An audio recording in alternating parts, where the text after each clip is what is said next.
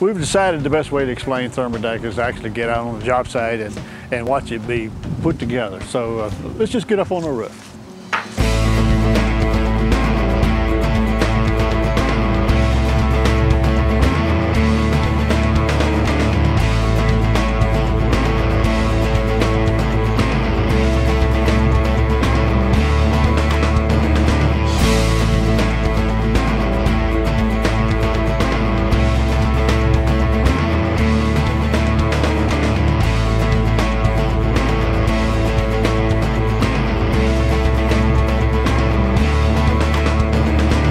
So we can take a closer look at the ThermaDeck. I've had the guys remove one sheet of the plywood so we can see how it all goes together.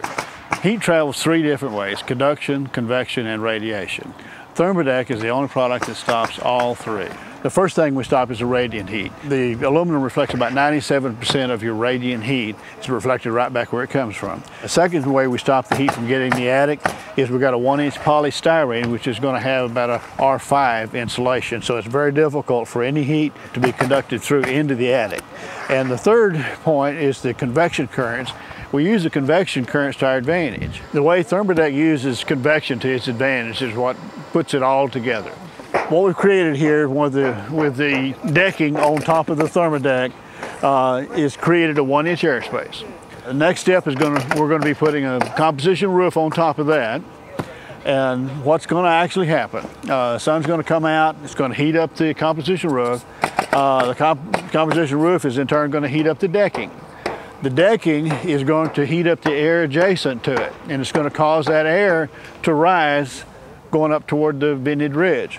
An additional thing is happening here is the radiant heat's going to go through the composition roof and the decking, and normally would accumulate in the attic.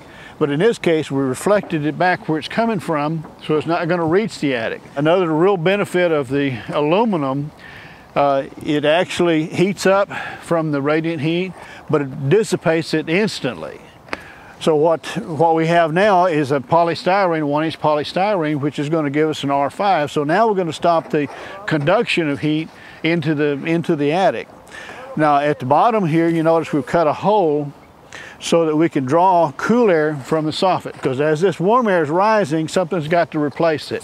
So we're going to pull the cool air in from the soffit area, which is, by the way, the coolest area we have. It's going to be about 5–10 degrees cooler underneath the soffit than it is out, just ambient temperature. So we're drawing the cool air in here.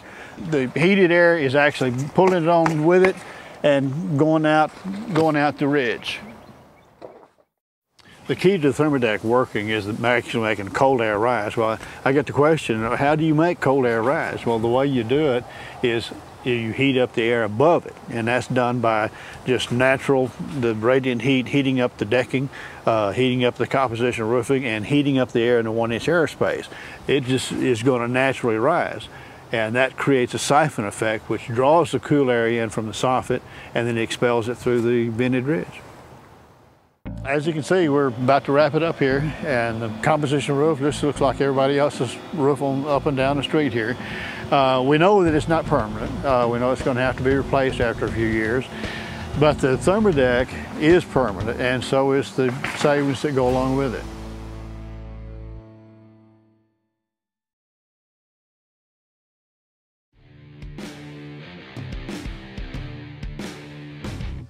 We had a huge hailstorm come through here almost about a year and a half ago.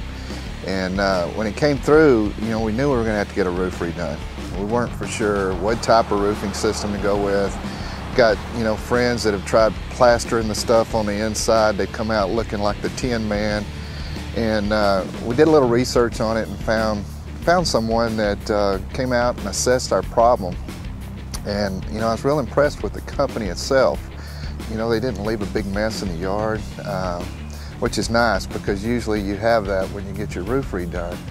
But for the most part, the system itself that he put on our house has decreased our electric bill by over half. We were paying close to $500 a month in electricity.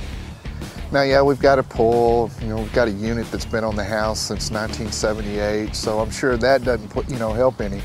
But for the most part, after that was put on, we saw a decrease. It was kind of gradual at first, But 6 months into it, you really started seeing a drop in the amount of electricity you were paying for it. And now I think our bill's close to, it's right around $200, $220. So that's a huge reduction in savings. And I would recommend this to anybody due to the fact that it does lower your electric bill. The fact is now, our air conditioner did go out since it's been on the house since '78. But with the windows open and the ambient temperature that it keeps the attic, I mean, it's almost 20 degrees cooler in the attic than it would normally be with a regular roofing system on there. So we've been very pleased with it.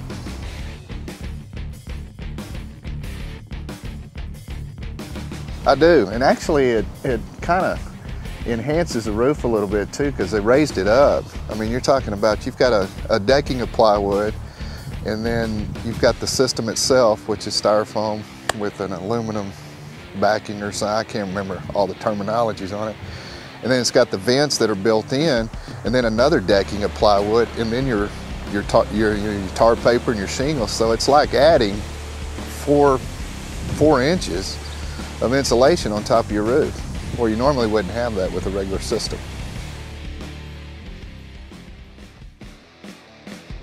Certain homes have, everything from the aluminum roofing, you're talking $20,000. I couldn't afford that. And with this system here, the fact that you can put the composite roof on top of it makes a huge difference. It looks just like any other home you see on our block here, other than the fact that we're saving half on our electric bill and they're not.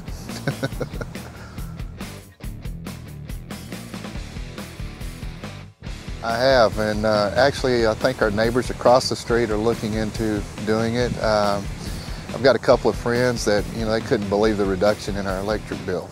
And of course, you got all these companies out here now trying to give you lower electricity.